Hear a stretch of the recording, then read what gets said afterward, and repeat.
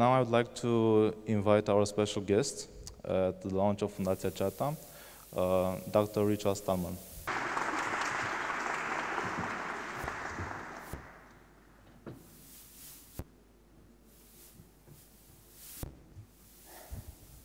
First, some requests.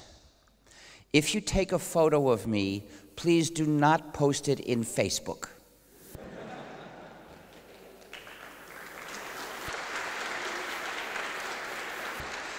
Facebook is a monstrous surveillance engine. What? Not as much. If you post a photo of someone in Facebook, that gives Facebook one more opportunity to surveil that person.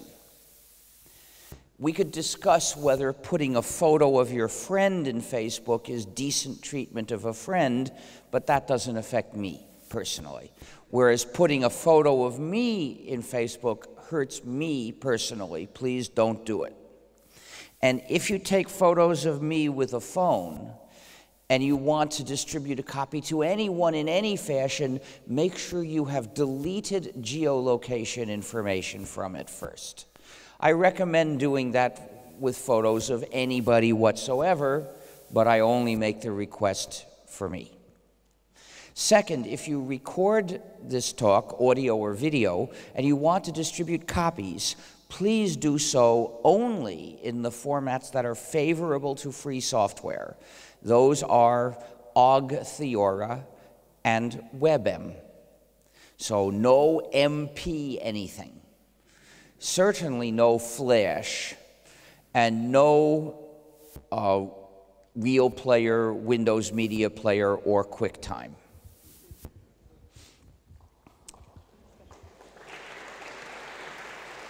Please, if you distribute it on a website, make sure that people can access it without having to run any non-free JavaScript software. And please put on the recording the license Creative Commons No Derivatives, because this is a presentation of my personal views.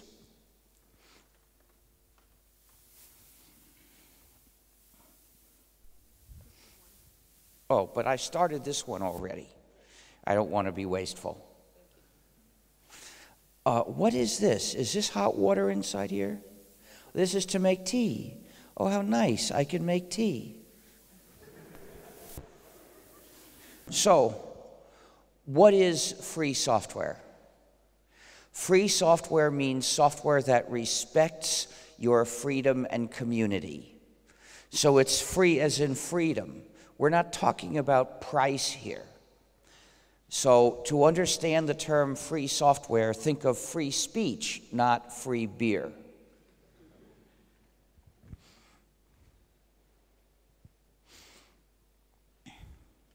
And so in Romanian, you would call it liber. I'm not sure how you say zero price. Gratis. So the point is, it's not programe gratis. That's not the point. Because that's just a detail, not very important ethically. What's important is that we have freedom in our computing, just as it's essential in all other areas of life. So if a program is not free, we call it non-free, proprietary, user-subjugating software. Because a non-free program generates a system of unjust power. There's some seats over there, and there's some seats over there.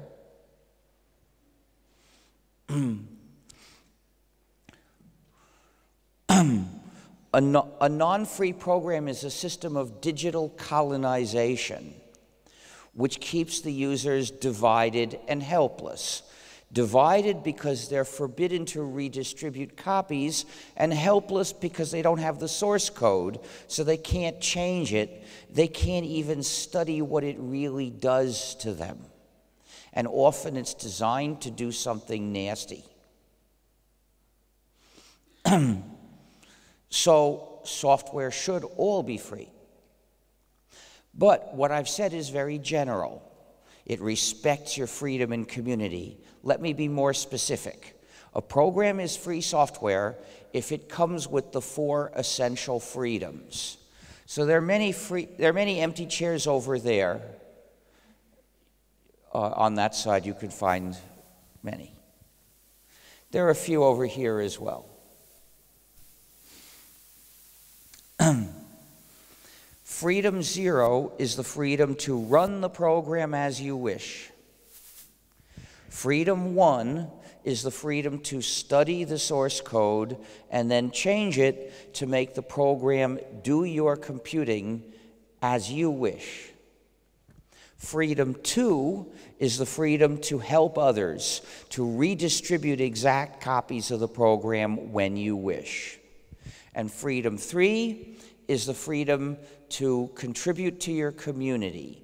That's the freedom to distribute copies of your modified versions when you wish. So if the program comes with these 4 freedoms adequately, then it's free software because the social system of its distribution and use is an ethical one that respects freedom and community.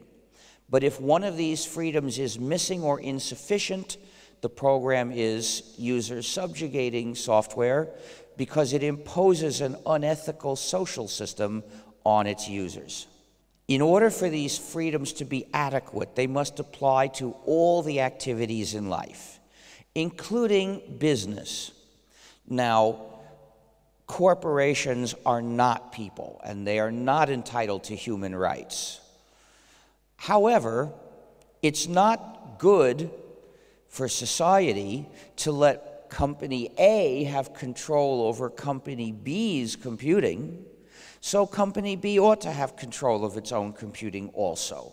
And therefore, free software applies to businesses. These issues apply to businesses as well as to individuals. But note that these 4 freedoms are not obligations. You're not required to do any of these things with free software. Free software means you're free to do them if you wish. Thus, with Freedom 0, you're free to run the program as you wish, but it's not required. If you're a masochist, you can run it as you don't wish. You also have the option not to run the program. With Freedom 1, you're free to study the source code and change it, but it's not required. You're also allowed to receive the program and run it right away without looking at anything. And that's the usual case because we're all busy, you know. With Freedom 2, you're free to make copies and distribute them to others. You could give them away, you could sell them, but it's not required. It's up to you when you do that. We don't say, you must cooperate with all of them. Rather, we insist that you be free to do so. We insist that nobody else say to you, you may not cooperate with them. And with Freedom 3, if you have made a modified version, you're free to distribute copies of it, but it's not a requirement. You can use your copy, your modified version, privately.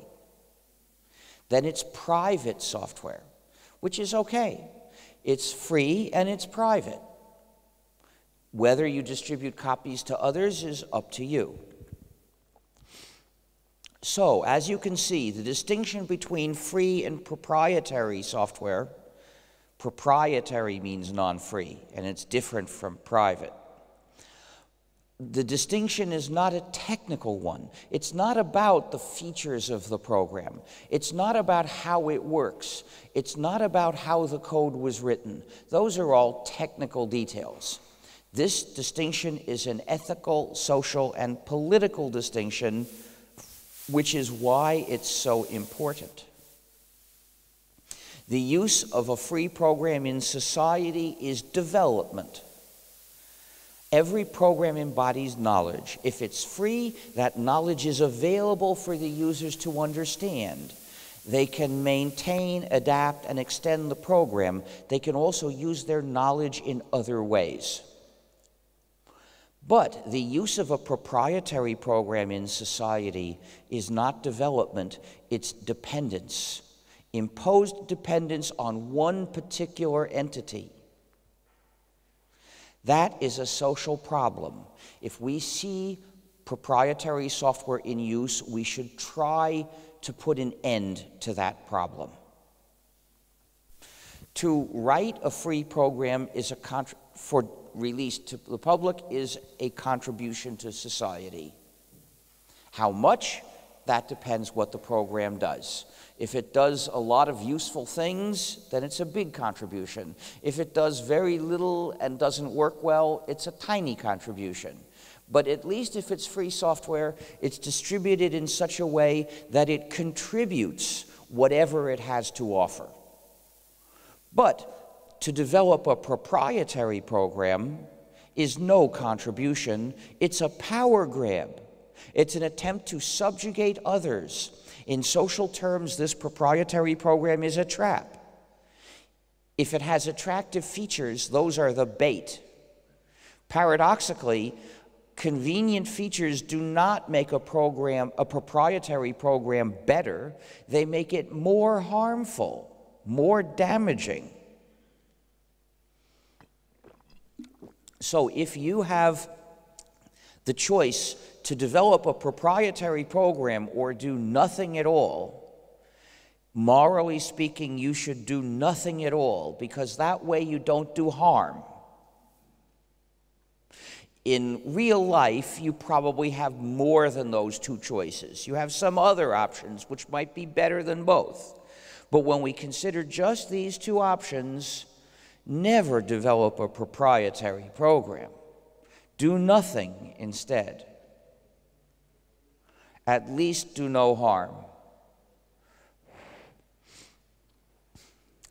Thus, the goal of the free software movement is that all programs be free so that all their users can be free.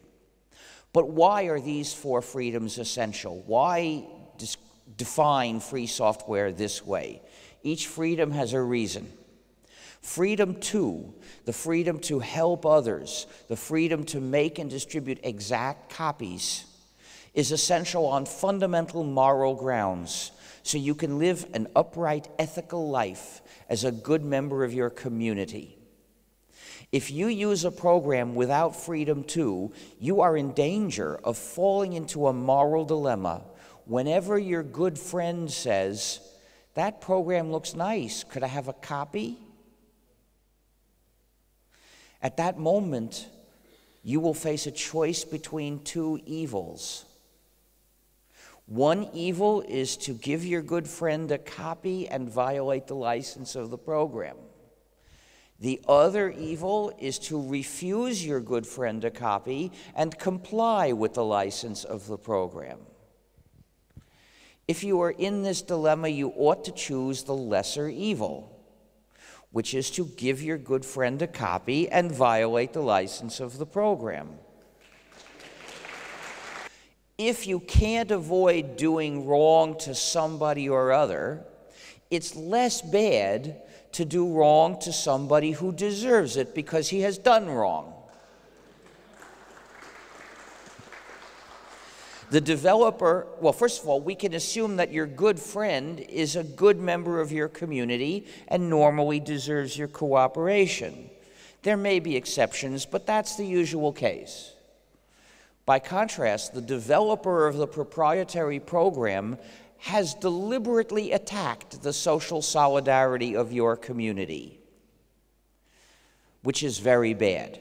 So, if you have to do wrong to your good friend or the developer, do it to the developer. However, being the lesser evil does not mean it's good. It's never good to make an agreement and break it. Not even an evil agreement like this one. With an evil agreement, keeping it is worse than breaking it, but still breaking it is not good. And if you give your good friend a copy, what will she have? She will have an unauthorized copy of a proprietary program, and that's a rather nasty thing. almost as nasty as an authorized copy of the same program. It's nasty because it's proprietary. So when you have fully understood this dilemma, what should you really do? You should make sure you never fall into it. Take precautions in advance. Don't risk being in the dilemma. I know 2 ways to avoid it. One is, don't have any friends. That's what the proprietary developers have in mind for you. Instead of friends, you could have Facebook friends. The other method, my method, is reject that program. If you don't have a copy yourself, you can't fall into the dilemma. So that's what I do. If someone offers me a program, no matter how attractive it might be, on the condition that I not share it with you, I say, my conscience does not allow me to accept those evil conditions, therefore I won't use your program, take it out of here. That's what you should say also. You should reject software that denies freedom too.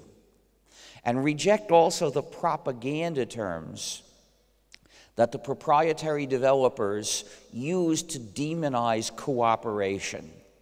For instance, they say copying is theft. Since we are in a school of law, I should point out that that's a lie. Any lawyer should know copying is not theft. And in most cases, it's not even a crime. Even if it is copyright infringement or violating some contract, that's not normally a crime. And they use the word piracy. Well, piracy means attacking ships.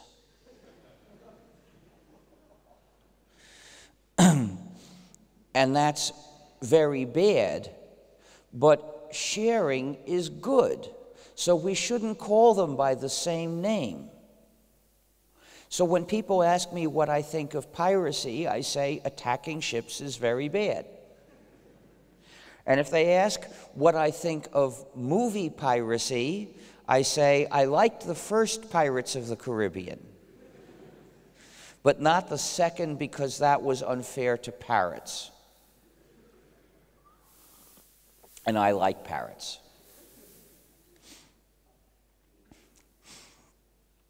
So you get the point. I look for a funny way of pointedly rejecting their propaganda term. If you follow somebody else in using the enemy's propaganda terms, you're supporting the enemy's propaganda. So teach yourself never to accept, quote, piracy, unquote, as a reference to sharing.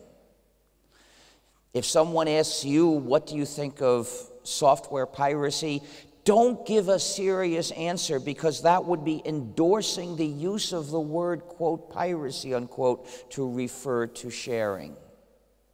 So that's the reason for freedom too. The freedom to help others, the freedom to make and distribute exact copies when you wish, essential on fundamental moral grounds. But freedom zero, the freedom to run the program as you wish, is essential for a different reason, so you can have control over your own computing. Every user deserves control over his own computing.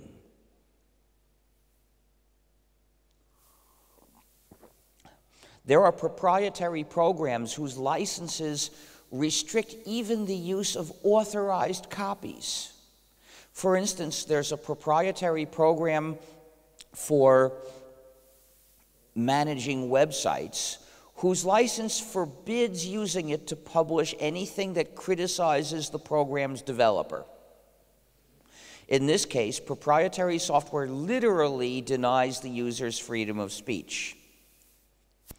Well, if you can't even freely use the copy that's supposed to be there for you to use, you don't control your computing. So freedom zero is essential, but it's not enough, because that's the freedom to either do or not do whatever the code is set up to let you do, which means the developer still controls your computing, not through the license if you have freedom zero, but instead through the code itself.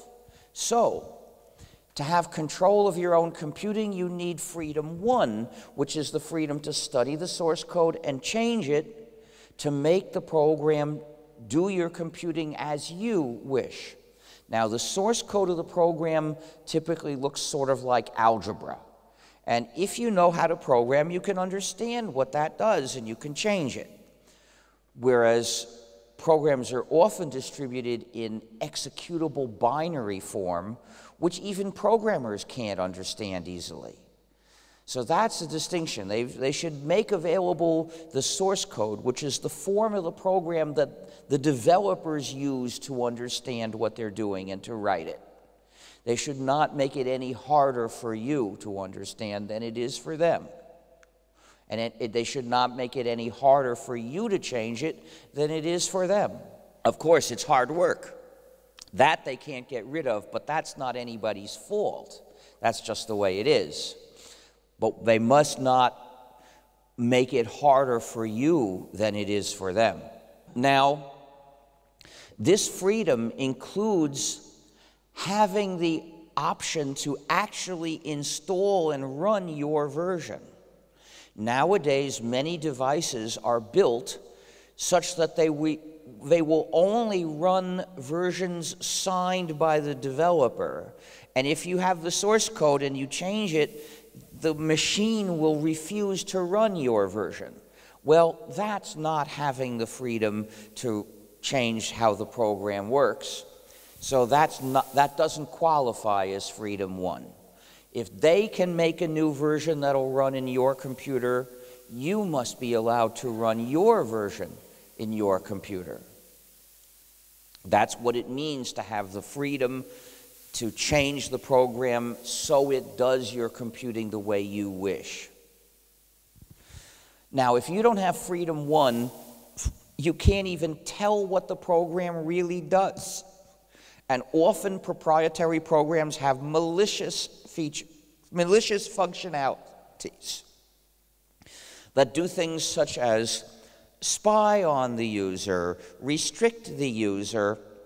There are even backdoors that receive commands remotely to do something perhaps nasty to the user without asking permission.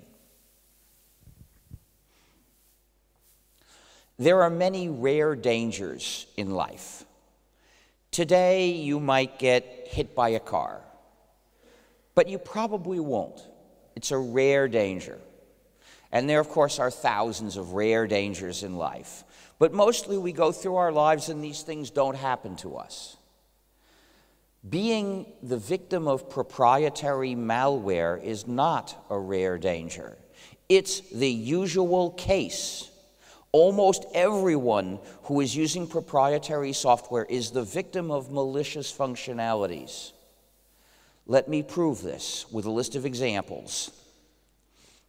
One proprietary package that has all three kinds of malicious functionality that you may have heard of is called Microsoft Windows.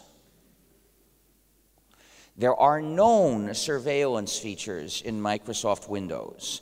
There are digital handcuffs, the functionalities that restrict what users can do with the data they have in their machine. These, of course, can't be hidden. The users can tell that the system refuses to do these things. There are also known backdoors. So, Windows is malware, literally. Malware means software designed to hurt the user. Windows is malware. But it's even worse, because one of these backdoors gives Microsoft, or anyone else that knows the secret for how to use it, the power to remotely install software changes, which means that any malicious functionality that is not in Windows today could be remotely installed tomorrow. This is a universal backdoor because it can be used to do absolutely anything. It's in the same sense that a computer is a universal machine. It can be programmed to do anything computable. So, Windows is universal malware. But it's not alone. Mac OS is malware too. It has digital handcuffs, the functionalities to restrict people. These are also known as DRM, Digital Restrictions Management.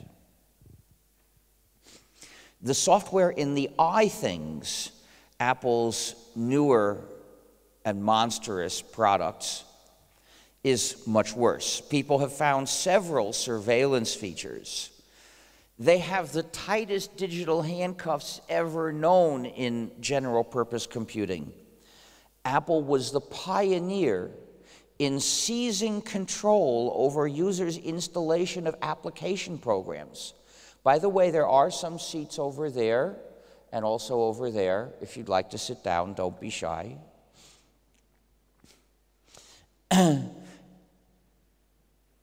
He left instead.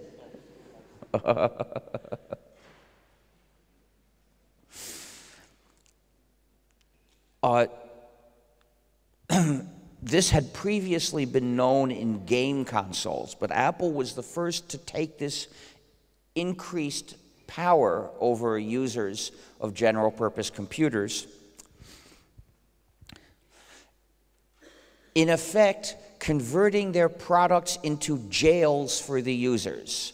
And who said this? The users themselves, because when they find ways to break those particular handcuffs, they call it jailbreaking, which means escaping from jail, recognizing that those products are designed to be jails.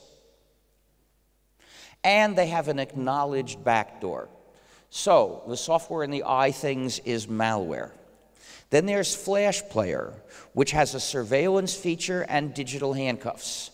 Flash Player is gratis, but it's not Liber. And you can see this in the fact that it has malicious features and the users can't remove them. So, is it of any importance at all that Flash Player is gratis? It means that Adobe does not require users to pay to be abused. Then there's Angry Birds. Angry Birds is spyware. It collects location information. Many apps for smartphones are spyware, or in other ways malicious.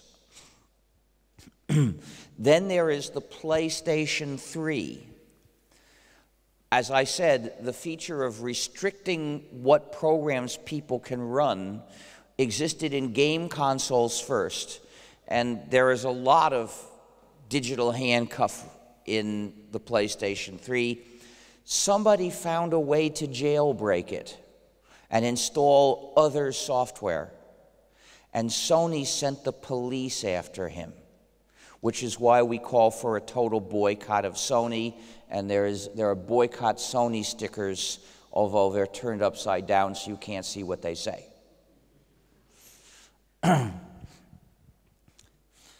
And then there's the Amazon Swindle,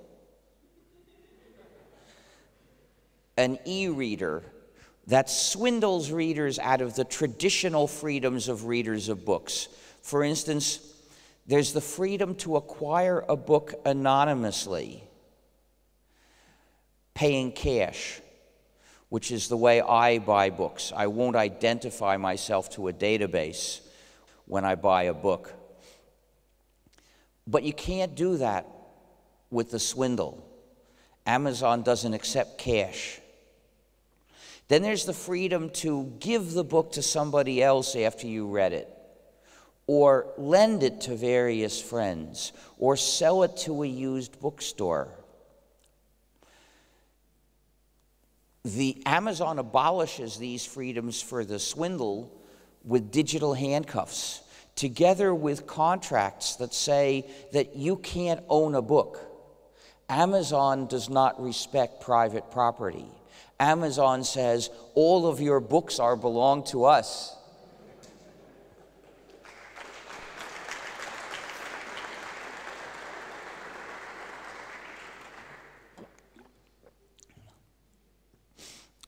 And then there's the freedom to keep the book as long as you wish, which Amazon eliminates with a back door. We only know about this back door by observation. We don't know all the things it can do.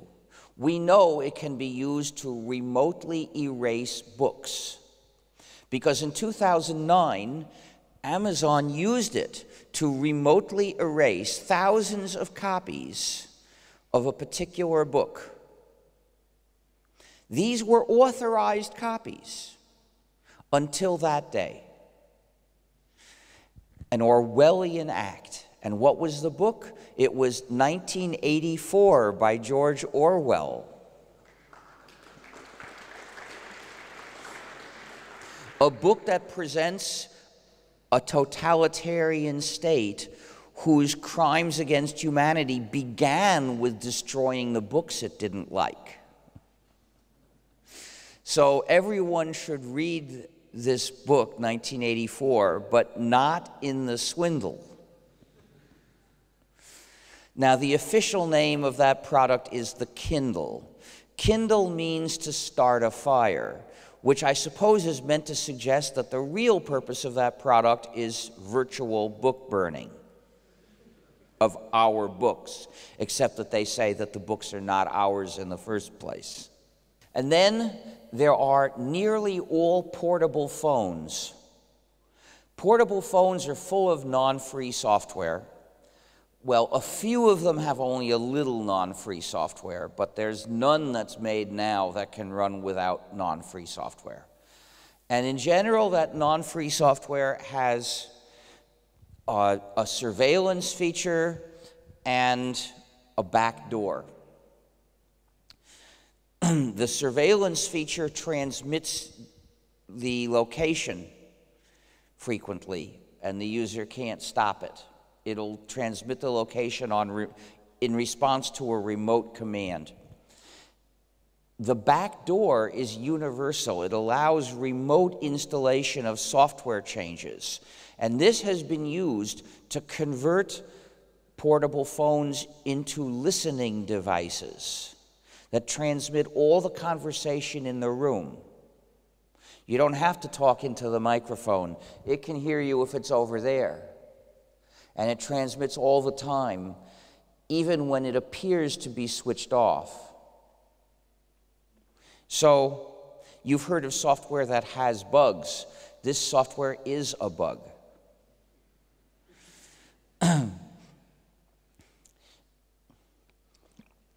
Well, these examples I've just mentioned are used by almost everybody that uses proprietary software uses at least one of these. And thus I've proved that almost all users of proprietary software are the victims of malicious functionalities in it. But these are just a few examples. What about all the other non-free programs? We don't know if they're malware. It's hard to find out because we don't have their source code. So effectively, every program without Freedom 1 is just trust us software. It demands blind faith. The developer says, we're a big corporation. Of course you can trust a corporation. No corporation ever mistreated the public.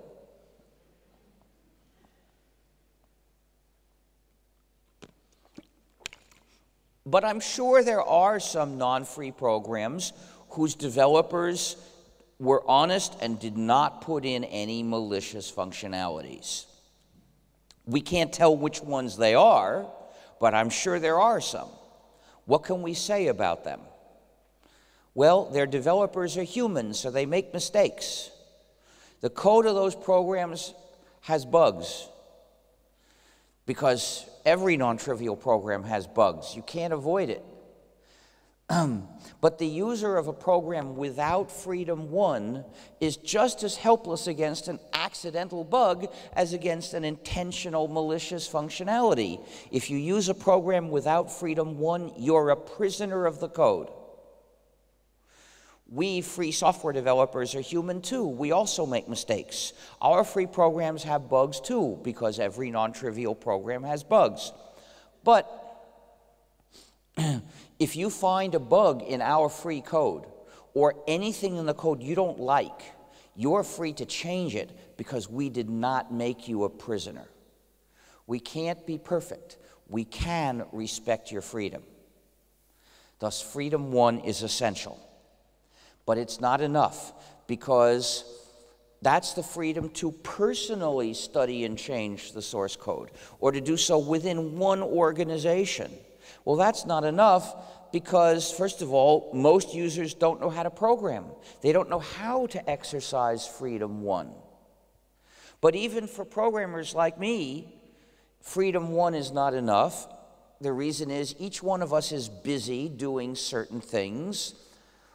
Nobody has time to study and take care of all the programs she uses. Besides, every computer user nowadays will use thousands of programs, and no one person can possibly study and master all that source code or personally write all the changes she might wish. This is more work than one human being can do. So the only way we can have fully effectively control over our computing is to do it collaborating, working together. And for this we need Freedom 3. Freedom 3 gives us collective control over our computing. It means that any group of people can work together, adapting a version of the program to do what they wish. And because with Freedom 3, they can send their changed versions back and forth to each other. And then when they're happy with it, they can offer it to the public as well. And that way, all those users that don't know how to program can get this improved version and use it if they wish. Without Freedom 3, yes, each one of us would be free to make that change. But what a waste it would be to have to write the same change millions of times, and the people who don't know how would be left out completely. So Freedom 3 is essential. And all users get the benefit of these 4 freedoms. Every user can exercise Freedom 0 and Freedom 2 to run the program as you wish and redistribute exact copies, because these don't require programming. Freedoms 1 and 3 to study and change the source code and then optionally distribute copies of your modified version, these entail programming.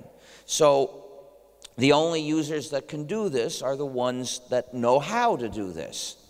But everyone gets the benefit of living in a society where we have these freedoms, because when other people, those who do know how to program, make modified versions and distribute them, everybody gets to use them if we wish. So we get the benefit of living in a society where people have these freedoms. And you can also indirectly take advantage of Freedom 1 and 3. Even if you don't know how to do it yourself, you can convince somebody else to do it for you. If you want to change in a program, let's assume you're not a programmer, you don't know how to do it yourself. Well, what then? If the program is proprietary, all you can do is beg the developer, please, almighty developer, make this change for me. But if it's free software, well, maybe your cousin's a programmer. You can convince your cousin to make the change for you. Or maybe not. Maybe you have to pay a programmer to make the change for you. But you can do it. Just as if you want a change in your house and you don't know how to do carpentry and plumbing, There are people whose profession or trade is that you pay them to do it for you. And lots of people take advantage of this and hire carpenters and plumbers to do work on their houses. And you can likewise hire a programmer to do work on your program if it's free software, because then it lets you. You make a contract with the programmer you chose, and this is a free market, no barriers to entry. Lots of people have the skill that's needed so they can enter this market. Well, you give a copy to that programmer of the program you are running. That way you exercise your freedom number 2. Then the programmer studies the code and changes it, and then exercising freedom 1, and then distributes a copy to you, exercising his freedom number 3. And then, if you decide it's good enough to use and you use it, you pay him. And this is how a substantial part of free software business works. And the 4 freedoms together give us democracy. A free program develops democratically under the control of its users, because every user is free to participate in society's decision about the future of that program, which is simply the sum total of the decisions made by all the various users of the program. By contrast, a proprietary program develops under the dictatorship of its owner, and then functions as an instrument of power over the users. With software, there are just 2 possibilities. Either the users control the program, or the program controls the users. The first case is free software. The 4 freedoms are essential because those are the freedoms that the users need to fully have control over the program and the computing they do with it. They need individual control and collective control. And the freedoms 0 and 1 give individual control. With freedoms 2 and 3, we have also collective control. But if the users don't have these freedoms, then they don't control the program, so the program controls the users, and the owner controls the program, and thus through it, the owner exercises power over the users. And this non-free program is simply an instrument of power. And the owner typically is fully aware of the power that it has over the users, and thus feels the temptation to put in malicious features. This is why malicious features are so common in proprietary software. Systematically, the owners feel the temptation and they give into it, because they're typically corporations, in other words, psychopaths by structure. Whereas with free software, nobody has power over anybody, and thus the developers usually don't face the same kind of temptation. And that's why malicious functionalities are rare in free software. So, society has a choice to make. On one side, we have individual freedom, social solidarity, and democracy. On the other, we have the dictatorship of the software owner over the users. Society must reject proprietary software and choose free software. Thus, the ultimate goal of the free software movement is the liberation of cyberspace and all its inhabitants. We invite you to escape from proprietary software and come live with us in the free world that we have built. Just a second, it's time for more tea. I started the free software movement in 1983. I wanted to make it possible to use a computer and have freedom. That was impossible at the time, because the computer won't really do anything for you without an operating system installed. And all the operating systems for the modern computers of that time were proprietary. So, for instance, if you bought a new PC, in order to make it useful, you needed to have a proprietary operating system installed, and there went your freedom. So how could I change that? I was one man without much money, without much fame, and few people agreed with me. So I didn't think I could change much with an ordinary political movement where you protest in the street and you send letters to officials. And besides, I had no experience doing that. I was not a political organizer. I was an operating system developer. But as an operating system developer, that meant there was another way I could achieve the same goal. All I had to do was write an operating system. Then, as the author, I could legally make it free software. And then, everyone would be able to run computers in freedom by using my system. In other words, I could rescue some people from the injustice of proprietary software by doing technical work in my own field. I was aware of the injustice of proprietary software, which most people did not recognize as an injustice. I had the skill necessary to give people an escape route from this injustice, and it looked like nobody was going to do it if not me. That meant I had been elected by circumstances to do this job. It was my duty. It's as if you see somebody drowning and you know how to swim and there's no one else around and it's not Bush.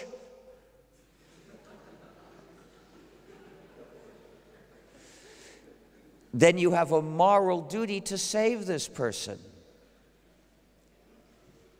Well, perhaps that statement is too strong.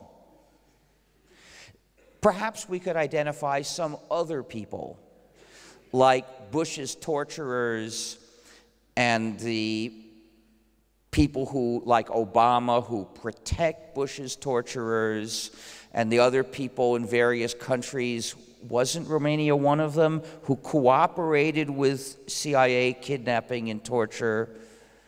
Well, this could be a big list of people whom we perhaps shouldn't, about whom I should perhaps not affirm a moral duty to save them. Fortunately, I don't need to make this list because I don't know how to swim.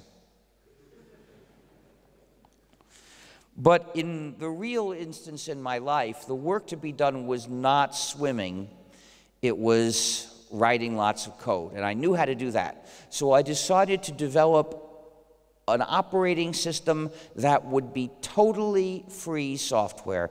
Every line would be free software.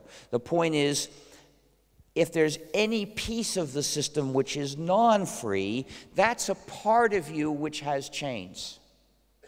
So in order for the system to respect your freedom, every piece must be free software. So then I decided to recruit others to help write it, to finish it sooner. Then I decided to make it a Unix-like operating system. That is, it would look and work just like the Unix system. Unix was a proprietary operating system with some technical advantages, and it was widely used. By making my system compatible with Unix, I would make it easy for lots of people to switch to it because they would already know how to use it. And then I gave it a name which is a joke. The name of the system is GNU, G-N-U. And this is a joke because it's a recursive acronym. GNU stands for GNU's Not Unix. Of course, we programmers love jokes involving recursion, but actually there's another meaning to this. recursive acronyms like this one were the customary way in my community to give credit in the case where you made a program similar to some existing program. So by calling it GNU's Not Unix, I was giving credit to the ideas I would get from Unix, but also expressing the most important thing about this system, namely, it's not Unix. Unix was proprietary software. You couldn't possibly use Unix and have freedom. In order to make a system that could respect your freedom, we would have to rewrite every piece from zero. We couldn't use any of the code of Unix. That would have been illegal, or else it would have meant the system was not free and it would fail to do its job. Now, the word GNU is an even better joke than you might think. Well, first of all, in order to be a joke, it needs two meanings. Well, GNU's Not Unix is one meaning, but there has to be a second meaning. Fortunately, that is a word. It's the name of an animal that lives in Africa. And if you watch wild animal programs, you've probably seen a bunch of GNUs. But actually, though, the word GNU is the most humor-charged word in the English language, because according to the dictionary, it's pronounced new. So every time you want to write the word new, you can spell it GNU and you've got a joke. Perhaps not a very good joke, but there are lots of them. So we have been taught to associate this word with laughter. However, when it's the name of our system, please do not follow the dictionary. If you say the new operating system, you'll get people confused. You see, we've been working on it since January 1984, which is over 29 years. And we've been using it for over 20 years, so it's not new anymore. But it still is GNU and will always be GNU. The other erroneous pronunciation that you've probably heard that you should avoid using sounds like Linux. It's amazing, but most of the time when people talk about the GNU system, they erroneously call it Linux.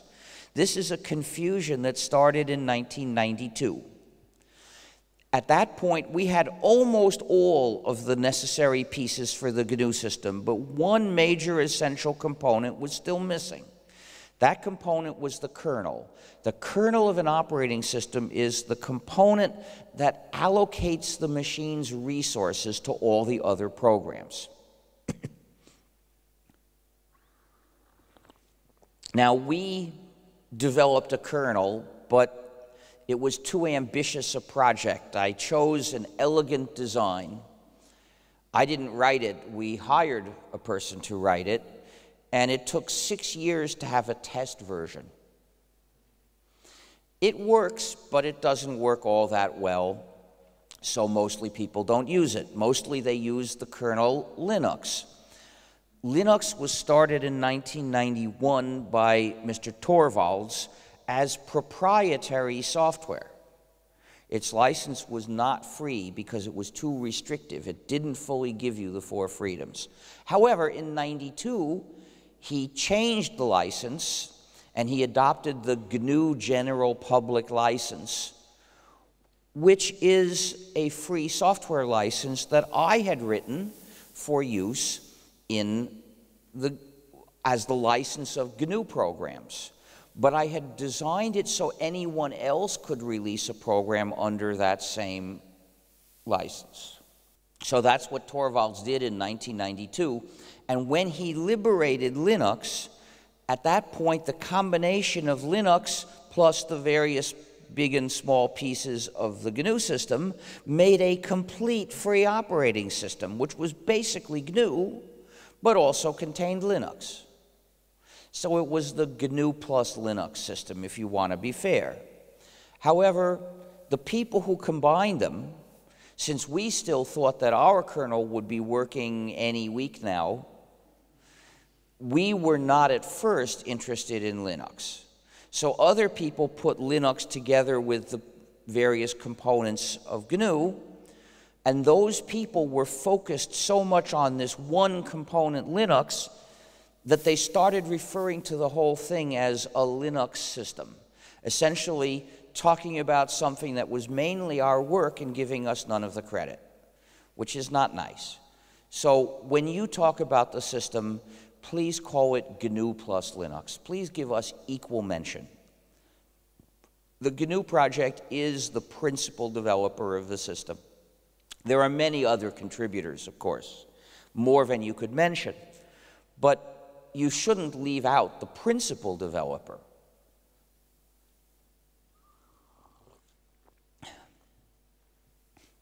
Now, this error in naming has real practical effects today. The problem is that lots of people think that the system was started by Mr. Torvalds, that it comes from his vision of life, and that it exists thanks to his ideas. So they tend to admire him and follow his ideas and ignore and despise ours. And what are his ideas? Well, he doesn't believe that you deserve freedom in your computing. He doesn't believe he deserves freedom in his computing. He doesn't think it's important. He says that he's happy to use non-free software as long as it's powerful and reliable. And as far as I know, he hasn't confronted the fact that it's likely to be malicious. So he has a right to his views. He has a right to promote his views. He's not entitled to cite our work that we did for the sake of your freedom as if it were his work in support of his opposition to our motives for doing this work. But that's exactly what happens when people think the system is Linux. So please help make people aware of what our campaign for freedom has given them by calling the system GNU plus Linux or GNU/Linux.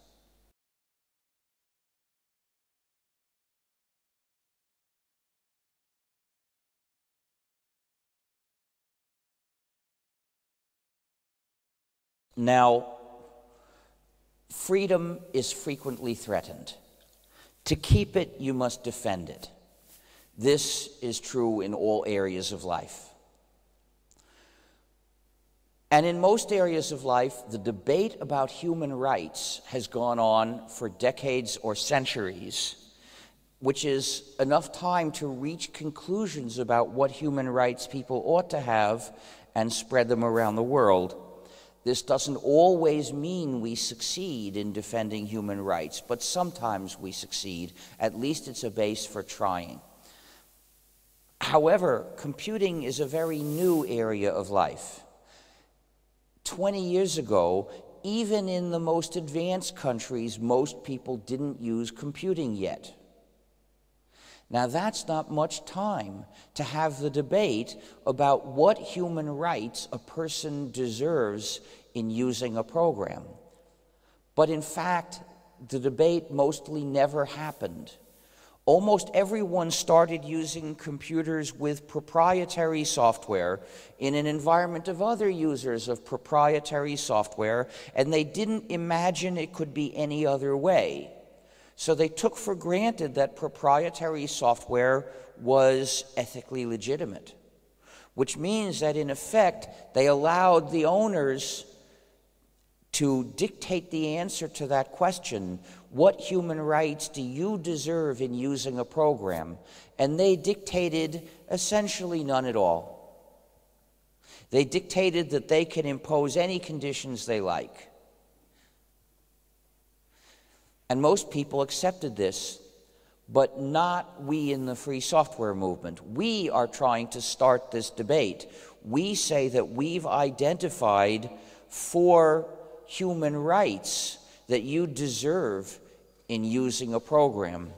And those are the 4 freedoms that define free software.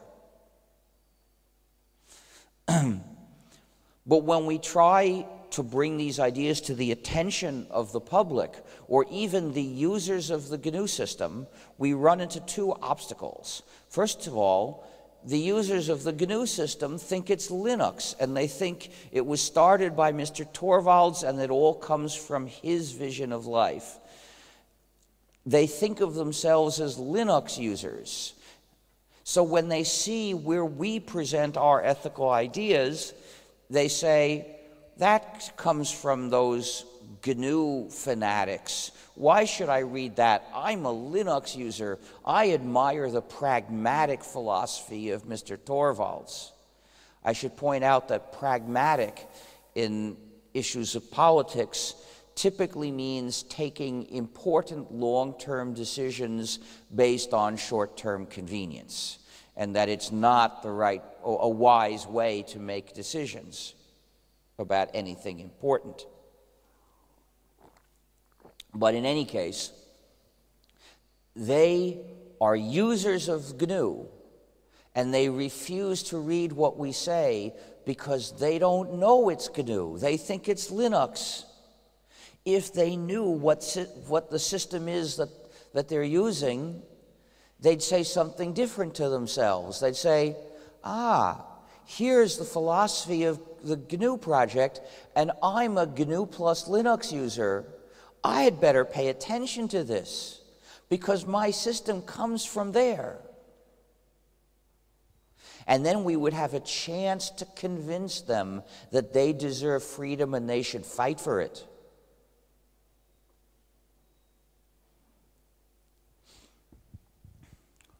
But there's another obstacle. Nowadays, in English and some other languages, you will rarely see the term free software. Instead, the people who disagree with us have another term that they use, quote, open source, unquote. That term stands for a choice not to consider the issue in ethical terms, not to regard this as a matter of justice versus injustice. During the 90s, as GNU/Linux spread initially among technical people, a lot of them saw that it had practical advantages. It was powerful, reliable, efficient, cheap to use. It was cool. So they recommended it to their friends, but they didn't talk about ethical issues because they hadn't heard about them. So we ended up in the free software community with 2 different political camps. There was the free software movement, those of us who said the goal here is to have freedom in our computing, therefore we must replace all the proprietary software and not use any. And then there were the other people who liked and often and typically used and in many cases contributed to development of free programs, but they didn't see it as a matter of right versus wrong. So they would only present practical reasons for using the same free software. And there was a debate between the camps, and people coming into the community could see the debate, and thus they would see there was a free software movement. In effect, our software carried our philosophy and showed it to people.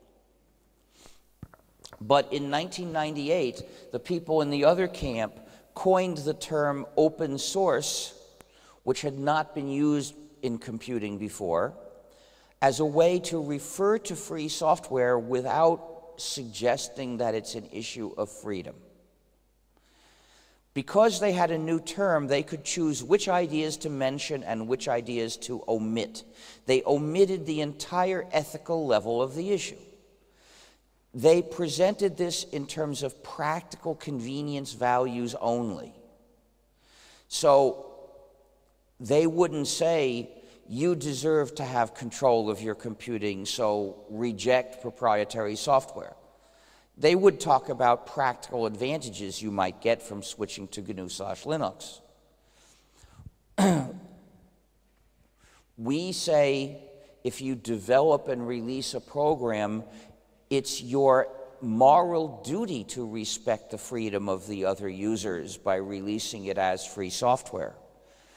They would say, if you develop and release a program, it's in your practical interest to let the users change it and redistribute it because they will improve the code quality. They don't appeal to anything deeper than code quality as a reason.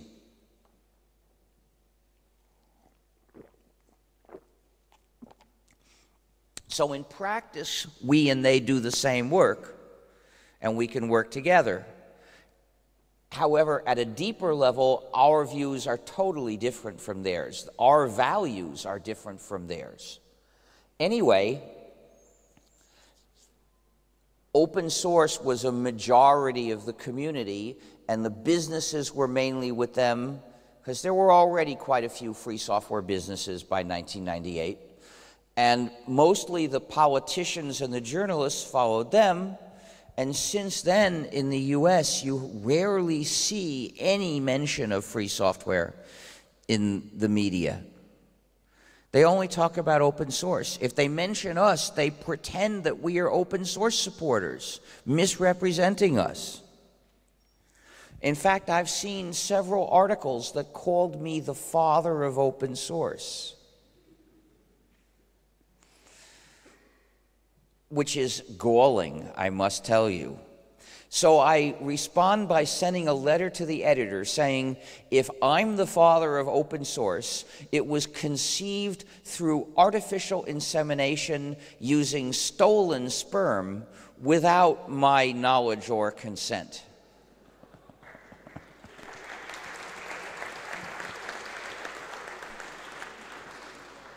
Then I present the ideas and name of the free software movement. In other words, telling the readers what was missing in the article itself. And that, of course, is the real point of the letter. But I figure starting with a joke can't hurt. I like jokes, but also maybe the joke will cause them to print the letter. Well, I do this as much as I can, but I can't do enough of this. We need you to spread the idea that free software is a matter of freedom that users deserve. So when you're in a discussion and other people are talking about open source and presenting the issue as purely a practical one, you can help our movement simply by saying Programme Libre and insisting that this is a question of right and wrong. You can't make other people think so, but you can show that you think so.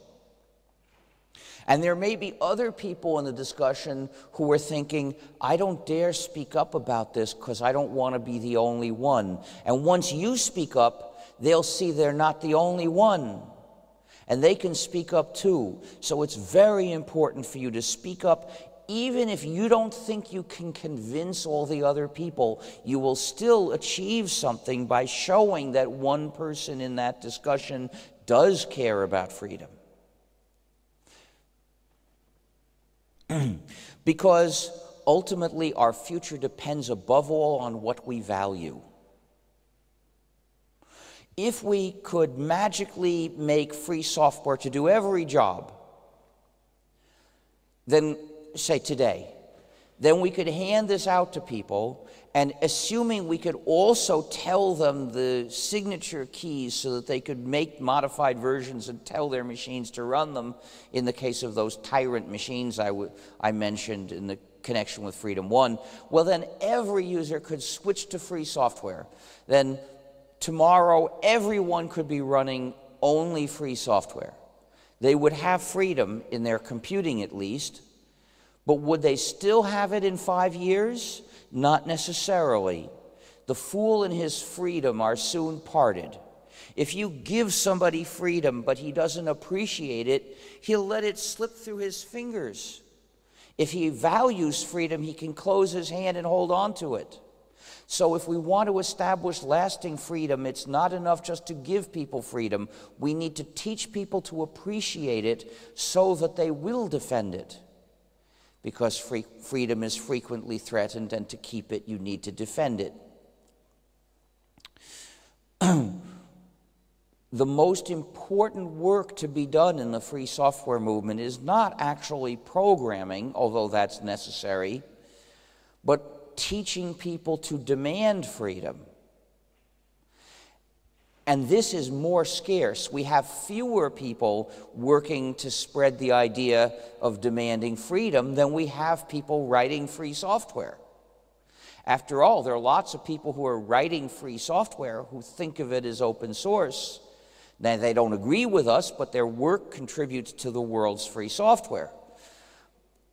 So if you want to help and do the thing that's needed the most, become an activist. For instance, like the organizers of Chata.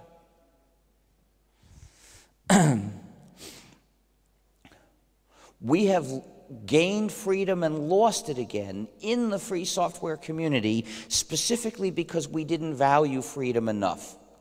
For instance, in 1992, when Torvalds liberated Linux, it filled the last gap in the GNU system, and we got GNU plus Linux. You could buy a new PC and install the system in it and use it in freedom. But it wasn't easy. At the beginning, you had to tinker with it. You had to get to be a real expert.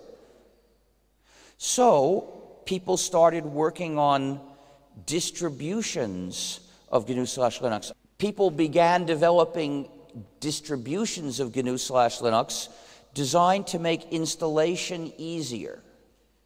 A few years later, there were several distributions in competition in a community where most people didn't appreciate the issue in terms of freedom. And so the developers of one distro had the idea that they could gain against their competitors by adding non-free programs and presenting them as an advantage of their distro. So they did it, and it worked because the users saw the added convenience. They didn't understand that this was lost freedom.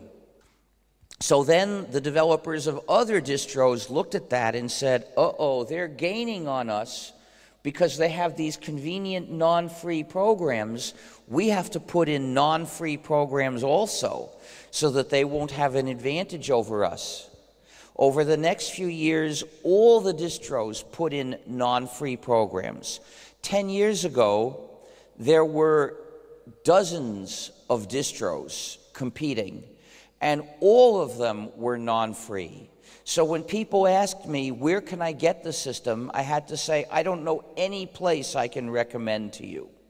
There are dozens of distros, but not one that's entirely free software, not one that I can ethically recommend. In other words, we had reached freedom, and we had fallen back because we didn't appreciate freedom enough to hold on to it. At least not most of our community. A few of us did, but we were too few to lead the community with us.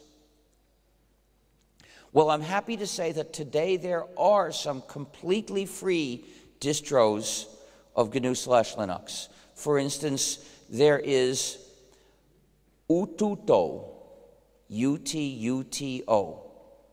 And there is BLAG, which stands for BLAG, Linux, and GNU. And there is GNUsense, which is also a joke. You see, it sounds like my job title. As head of the GNU project, I am the chief GNUsense. And there is Triskel, and there is Dragora, and Parabola. The list of them you can find in gnu.org/distros. If you have heard of a distro and I didn't mention it, that's because that distro is not entirely free software. the well-known popular distros continue to install and recommend non-free programs. We wish they would stop, but they don't. There are over 1,000 distros, and around 10 of them are free. So we have begun to recover the freedom that we lost, but only begun. Well, since then, another problem occurred. We lost our freedom in another way.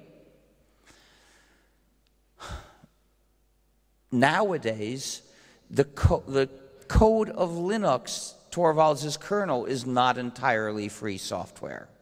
Oh, most of it is. But there are pieces which are exceptions. There are non-free programs in Linux. In fact, there are parts of the Linux source code which are not free software because they're not real source code. You'll find long lists of numbers, up to 300,000 numbers in a list. And each of these lists is really an executable program dressed up as source code. But you can't make source code out of an executable program by writing it as a list of decimal numbers or hex numbers. It's still just a binary executable. The real source code of those programs is not available. So they're called binary blobs. In addition, many of them explicitly carry non-free licenses. So they're non-free for two reasons at once. So how did they get into Linux? Well, Torvalds decided to put them in. Why did he do that? Well, he was never in favor of freedom as an ethical issue, so for him, this wasn't an ethical choice to make. Initially, he released Linux as proprietary software. Then later, he made it free software. And then later, he put in non-free bits. And at each point, it wasn't an ethical issue for him because he was never a defender of this kind of freedom at all. And what this shows is when our freedom depends on somebody who doesn't value freedom, it's precarious. Because he could decide to stop upholding our freedom, and for him it would just be a practical choice. Well, once we found out about this, we realized we could not ethically recommend Torvalds' version of Linux, because that was recommending some non-free software. So people developed Linux Libre, which is our free modified version of Linux, where we delete the blobs. This is not a lot of work. In fact, we have scripts to do it. So every time Torvalds releases a new version of his Linux, we run the deblobber and we release a new version of Linux Libre. Well, good, that's easy. It solves the immediate problem. It gives us a kernel that is free software. It does not solve the underlying problem. Why did Torvalds think of putting these non-free programs into Linux? Because there are peripherals that won't work unless the kernel has a blob in it. So that means we can't use those peripherals in the free world. That's just a fact for today. It's impossible to use those peripherals and have freedom. So that means distributors of GNU/Linux have a choice. They can either maintain freedom or they can make those peripherals work. So Torvalds chose the latter. He decided to put in those non-free programs quietly, and it doesn't even tell you this peripheral is using a non-free program. So he papered over the underlying problem. Whereas we recognize the underlying problem. We say our kernel doesn't work for those peripherals because we don't have free software that can do the job. If you want freedom, you've got to do without using that peripheral. Get a replacement. We have a site called h-node.org which lists which peripherals do work with free software, so you can tell what you need to get. Now, we'd really like to fix the underlying problem. There are two ways to do that. One is convincing a company to liberate the source code of its blob. And occasionally that's possible. But usually what has to be done is reverse engineering, meaning you figure out how that hardware works, and you then, once you know the specs of the hardware, well, we have people who can write the software to run it. I think it's shocking that companies sell you a product and they refuse to tell you how to use it. In fact, maybe that should be illegal. But for the moment, it's a common practice, and therefore, we need reverse engineering. If you want to make a big contribution to the free software community through technical work, the way to do it is with reverse engineering, because that's what would enable you to make a big difference. So, these are two examples. There are more, but two are enough to show that our future depends above all on what we value. If we are to have freedom in the future, we need to spread the idea of valuing freedom, and that includes being willing to make a sacrifice for it, like saying, I won't do that job on my computer because it can't be done with free software. I'm going to replace this peripheral rather than run a blob or a non-free driver to use the peripheral, because I really want freedom. And when you do this and you show it to other people, you set an example. That example is vitally important. Nowadays, it's quite likely that you are running non-free software on your computer without even knowing it got there. Many web pages contain non-free programs, typically written in JavaScript, that get installed silently into the browser and run.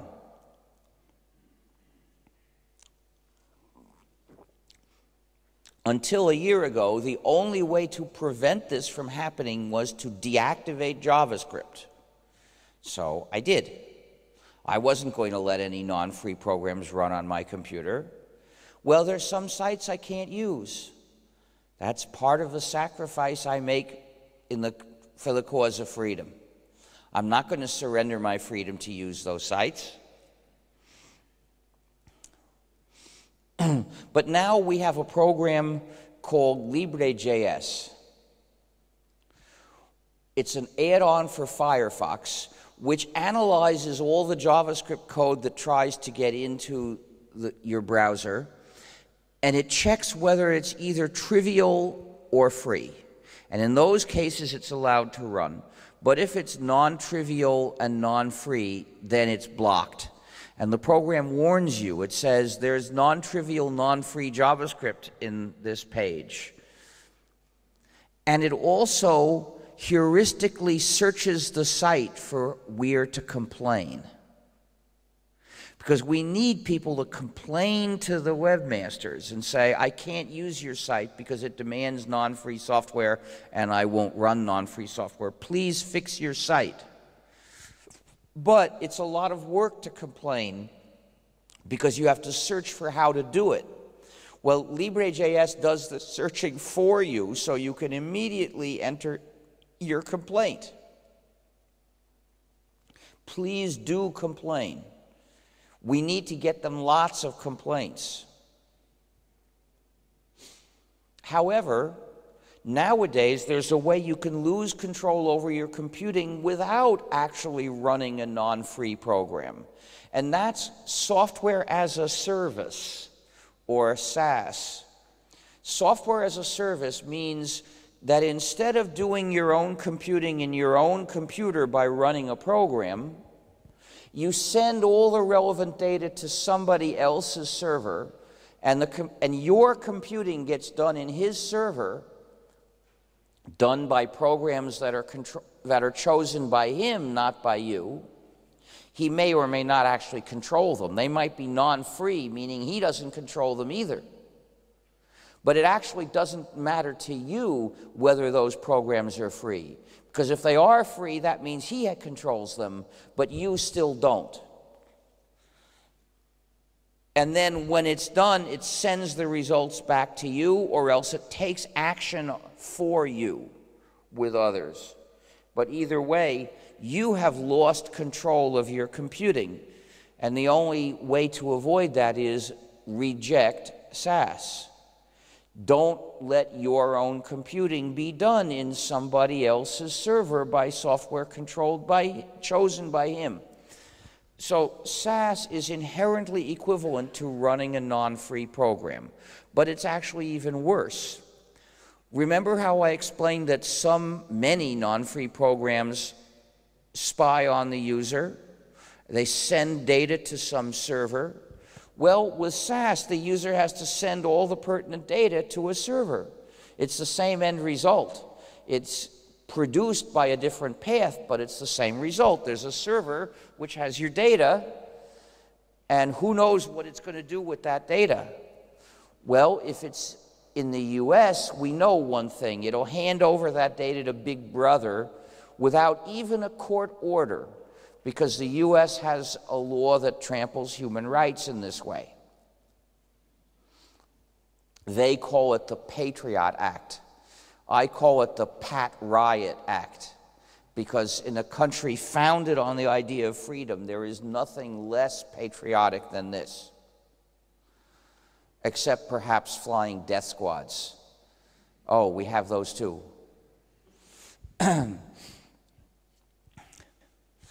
Well, there's another bad thing. Remember, I explained how some proprietary programs have universal backdoors that allow remote imposition of software changes. These include Microsoft Windows, Google Chrome, which is a non-free browser, and nearly all portable phones. Well, that means somebody can change how the user's computing gets done without asking the user's permission. With SAS, it's the same, because the computing gets done by the programs installed in the server. And the server owner, of course, can put in different programs and change how the user's computing gets done without asking permission. So SAS is inherently equivalent to using a proprietary program with spy features and a universal backdoor. Very bad. And just as you must reject proprietary software for freedom's sake, you must reject SAS for freedom's sake. Now, if you look at all the world's websites, SAS is a rare case. And the reason is, almost all of these sites just present information for you. Using them is not doing your own computing. So the SAS issue simply doesn't arise. But if we consider the ones that do a non-trivial service, most of those services are some kind of communication with others, which includes e-commerce. That's a kind of communication. Well, that's not your own computing personally. So the issue of SAS doesn't arise. But there are some, they're a small fraction, but some of them are important, which are SAS. For instance, there are the translation services, which I won't use, because we ought to be able to do translation by having programs in our own computers, programs that are free and that are under our control. Getting the translation of a text, if that's what you want to do, is your own computing. It doesn't involve anybody else. It's not anybody else's, it's entirely your computing, and that's where you should have control. So, my last point is about free software and education. All educational activities, including schools from kindergarten to the university, must teach exclusively free software. And there are several reasons for this. It's not just a matter of saving money. That's a secondary benefit that often is possible, but that's not what's really important. This is not a question of how to do education a little better or a little more efficiently. This is a question of how to do good, ethical education rather than bad education. Why is it that some companies will donate gratis copies of their non-free software to schools? It's because they want to use the school as an instrument to impose dependence on society. So they deliver these gratis copies, the school teaches the students to use them, and the students become dependent on that program, and then they graduate and they're still dependent. And the same company, the same developer, will not offer those ex-students gratis copies. Oh no. And some of those students go to work for companies. The developer does not offer those companies gratis copies. Oh no. Because the whole point is that the school directs the students down the path of dependence, and those students pull the rest of society with them into dependence. It's just like what drug traffickers do when they say, try this, the first dose is gratis.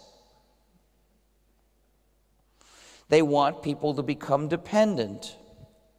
Well, the school would refuse to hand out these drugs, and it should refuse the proprietary software as well, whether it's gratis or not, because the school has a social mission, which is to educate good citizens of a strong, capable, cooperating, independent, and free society.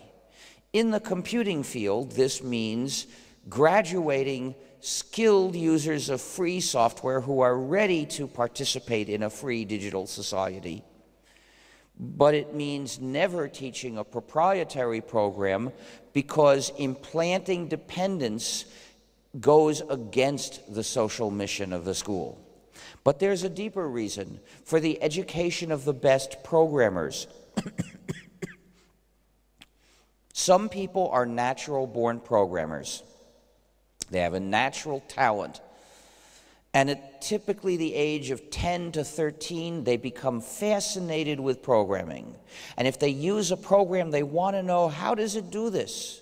But when they ask the teacher, how does it do this? If it's proprietary, the teacher can only say, I'm sorry, it's a secret, we can't find out.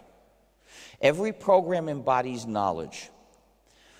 If it's proprietary, that knowledge is withheld from the student. A proprietary program is the enemy of the spirit of education, and therefore must never be tolerated in a school. Schools must demonstrate that they uphold the spirit of education by saying, no proprietary software here.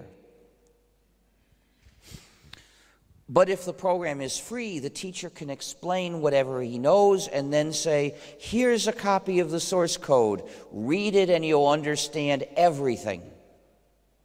And those kids will read it because they're fascinated and they yearn to understand.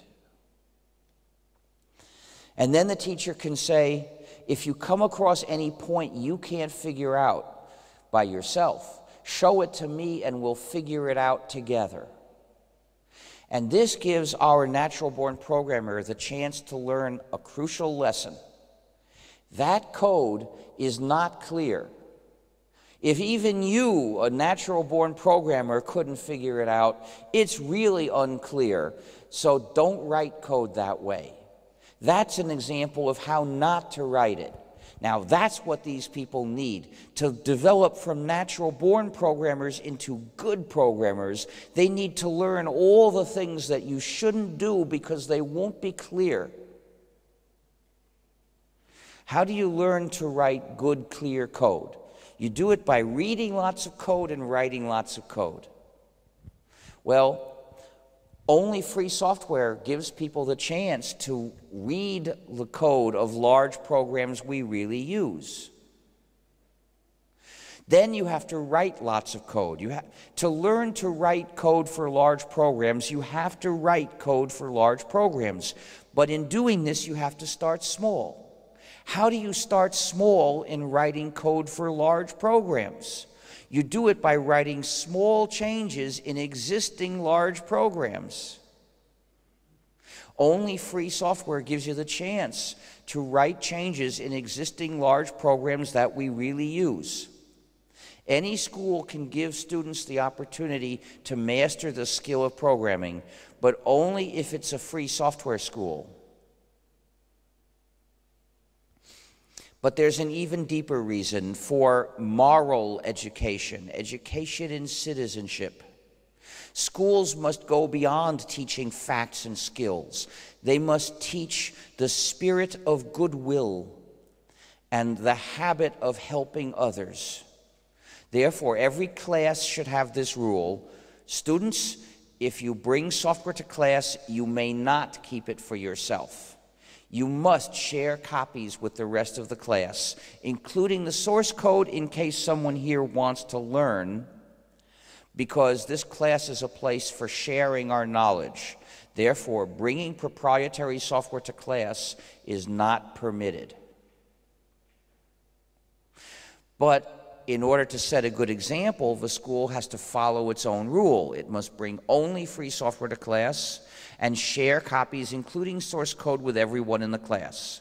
If you have a relationship with a school, if you're a student, a teacher, an employee, a parent, it's your responsibility to campaign for that school to move to free software.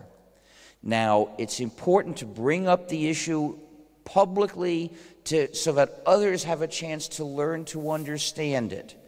Discussing it privately with the school authorities can be useful sometimes, but don't stick to that for too long if it doesn't work. Start bringing it up in public. The willingness to make a sacrifice is crucial. If you say in the first meeting of a class, "Professor, please let's work out a way that I can do the work of this class using free software only, because my conscience does not allow me to run the proprietary software, and I'm willing to do it with free software even if it takes me extra work." It's hard for a professor to say no to a student who wants to do extra work for the sake of her conscience. But some of them will. And in that case, you have to say, well, goodbye. I will try again next year and hope that I get a different answer. Sometimes you should change schools. If there's a school that requires using a lot of proprietary software, changing schools may be what you need to do. A protest may be called for. If the school does something that promotes proprietary software, a protest is appropriate. You'll have to be creative, looking for different approaches till you find something that works. The important thing is be persistent. For more information about free software, look at GNU.org and FSF.org, which is the site of the Free Software Foundation. Now, you can join the Free Software Foundation, and we need your support. You can join through the website. If you want to pay your annual dues in cash, you could join here. There is also the Free Software Foundation Europe at fsfe.org, which also needs your support. So